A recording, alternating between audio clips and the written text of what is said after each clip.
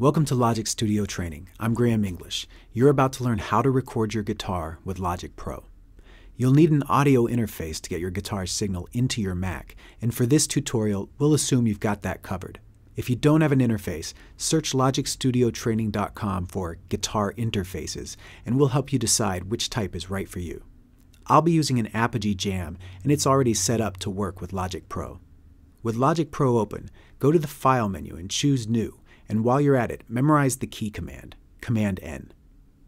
You could choose a ready-made template with lots of guitar tones to try, and I recommend that you check it out, but you'll also want to learn how to do it from scratch. So choose Empty Project. Choose a new audio track. Make sure the input is correct. You'll probably want to monitor the input depending on your interface. Record Enable the track. And finally, open the library so we can quickly choose a tone. Name your project.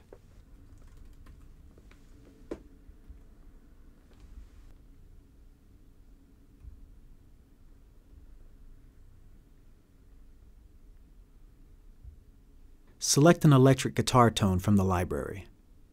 Choose your tempo. Press the record button in the transport.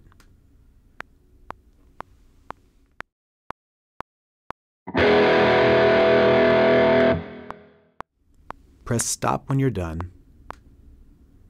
Go back to the beginning. Now play back the track you just recorded.